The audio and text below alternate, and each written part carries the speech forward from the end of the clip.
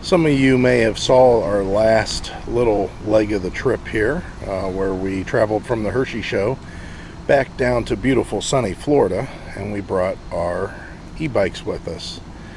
The cargo carrier that we're using in the back here is a 200-pound capacity cargo carrier, and the e-bikes do fit on here just fine. We have two of them, which we'll show you here in just a bit, but you can kind of see the routine that I have to go through to get them strapped down to where they're secure, and I feel as if they're not going anywhere. I think there's a better way of doing this. Basically, I have 4 ratchet straps per bike, and then of course the cover itself, and then some bungee cords to hold the cover on. And you can see that we do have a hitch that is offered on this RV. What have you been up to? I've been riding on a daydream. There's an added benefit when you use a hitch mounted carrier, and that is once you are at a location like we are now, the only way I can carry the bikes is in the bed of the truck. Now, I do have a big trail shield, but that would be nothing more than me pulling the pin and pulling that shield off, and it would give me access to that hitch also, so that I might be able to put a bike rack on the back of the truck, and we could go explore without the back of the truck being opened up. Of course, obviously, we could just throw the bikes in the bed of the truck, but you can see I have other stuff here that I would have to move out of the way or make arrangements, for somehow. One of them being the 5th wheel hitch that's in the middle. The other is the generator. This is the stuff that normally stays protected by the tonneau cover, and of course, if you have a bike back here, you can't do that.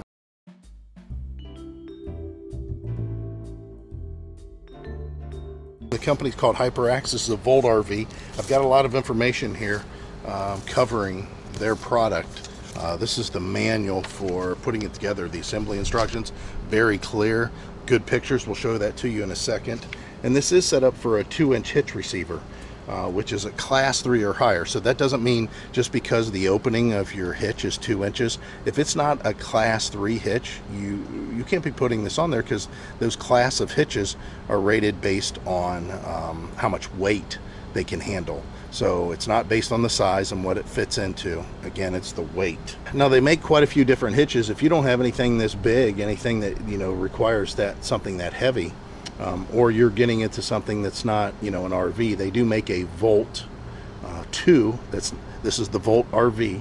They also have the Volt Eco, which is for a little bit lighter, and then the Blast, which is for something even lighter. But this one being for RV use.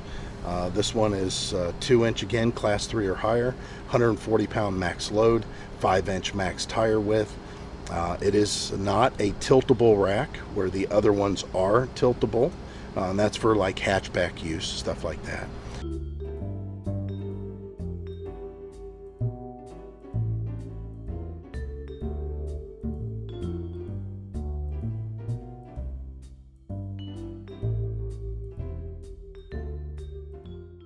So I have all the bigger components already out here. You can see there's a couple of right sides, a couple of left sides, 2 different hold down bars. I'll just refer to them as hold down bars. And then you have a small package of hardware here. Looks like for some hold down hooks of some kind, or straps. Here you have the straps themselves. Here's that handle that I was talking about. It's kind of a carry and hang up handle. And then you have some more stuff here. These are all hitch pins, with some larger bolts. I'm sure that's probably to hold on the bigger pieces. And then these 2 pieces also. But pretty well laid out as far as the finish and everything. It looks like it has a nice powder coat to it. It's pretty thick. Doesn't look like it's going to chip necessarily very easy. And then, of course, like I say, you have these big locks that are keyed, which of course they give you some keys just for that reason. The thing that I'm not real sure on mine is the step-through design. If you have a step-through, for example, if you have 2 electric step-through bikes, there's a couple of other components that you need that you can buy in the kit. And speaking of which, there'll be a discount code and a link in the description for this that should give you everything at a reduced rate based on the fact that you're watching this video. They've got a special arrangement set up for that. But we do have a Ingway bike that has kind of a low bar. I'm not sure how that's going to work yet. I'm thinking it should by looking at this, but we'll find out together there. Pretty straightforward. And again, the instructions that are given in this book are very clear. They're very, very clear. I like the fact that they just show you a finished product. That helps me out being a mechanic. That's what I like to see, so I know what it's supposed to look like once it's done. But it does tell you, you know, in the pictures what to do to get it together. It's not just written, you know, it's just set up to where you can just look at the pictures and figure it out. All right, so this is the final product. A couple things to look out to, or for. When you're transporting your bikes, take the batteries off, bring them inside. You're going to save 30 pounds off of this rack by doing that. These two batteries together have got to weigh 30 pounds. I might be exaggerating a little bit. Let's say 20, definitely. And of course, the least amount of weight back here, the better. I don't have the straps that hold the tires down in the cradles tightened. And that's because I'm probably going to do a ratchet strap type thing, personally. So that's up to you. They make, or I should say, they offer and they supply a couple of straps that are meant to go underneath these bars and, you know, the support bars of the rack and up and over both bikes, and then you can cinch them tight to help with some support there. Again, I think I can do that with ratchet straps that I have that are made for bikes that I've talked about in the past that I was using for the other rack. As far as the support, I don't see that main bar. I know this looks a little confusing, but the main bar, I don't see any deflection in that thing at all. But there is movement. Look at all this movement. And I don't know what that's going to do to translate into something going down the road. If it's some sort of an issue, I doubt it. It's built well. I mean, the physics behind it look pretty sound. The thing that I would be concerned with is whenever you are expecting this to stay locked and be unstealable based on the locking system that they supply. If somebody wants to get into it, they can. We will run another chain, a big 10mm kryptonite chain that actually has an insurance policy on it for bicycle theft. We'll run that through this and then through the bumper or around the bumper. Modifications, that's up to you. I think I'd like to see this rack a little bit closer to the back of the RV. Personally, I have the room, so if I remove this rack, the factory cargo carrier, I can move this thing deeper into the receiver, and I could drill a new hole for it. But then that anti-rattle bolt that they offer, I like that. Because there's no slop in it. That bolt is holding this thing from moving side to side. The side-to-side movement that you see is just from the flex from all of the mounting. I think there's probably a little bit of flex wanted, but not a lot. And the thing that I'm going to be real excited about is if we're hauling these back here with the cover that we have, the bike cover is designed to work with a rack system like this. And we've been trying to use it with the cargo carrier, and it's been kind of a pain in the butt to cinch it up, you know, to get it to where it holds all the way around the bikes.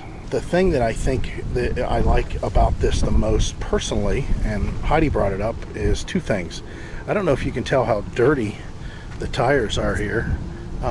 That's because even though I had it covered underneath the front of the RV, we were in this gravel, and the rain was running to the point where it was splashing and causing this dirt to get up on the rim, especially on the other bike. Not so much this one, but especially on the other one. This will keep it up off the ground. It'll keep to where air circulating underneath the cover. But more importantly, if we're inside the RV and we decide we want to run to the store, For day-to-day locking this up and securing it, I don't mind putting it up here and snapping these things down. It's pretty easy because this piece here, when it's released, and then you release the other one for the other bike. Of course, when you release the first one, you take the bike off, you then loosen the other one and you pull the pin out. This folds down. This thing that has a handle on it, it will fold down so you can access the other bike.